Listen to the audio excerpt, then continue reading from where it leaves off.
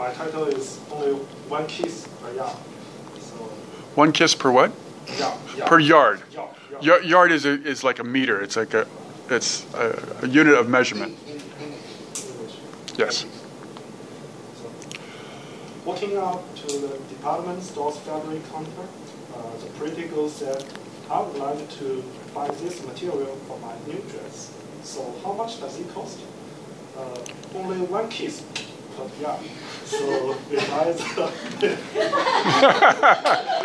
And you got to change your voice. Can you change your voice to make it sound more like a girl asking, and then a boy's replying?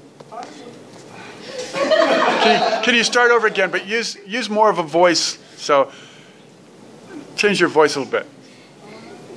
I would like to buy this material for my new dress. How much does it cost?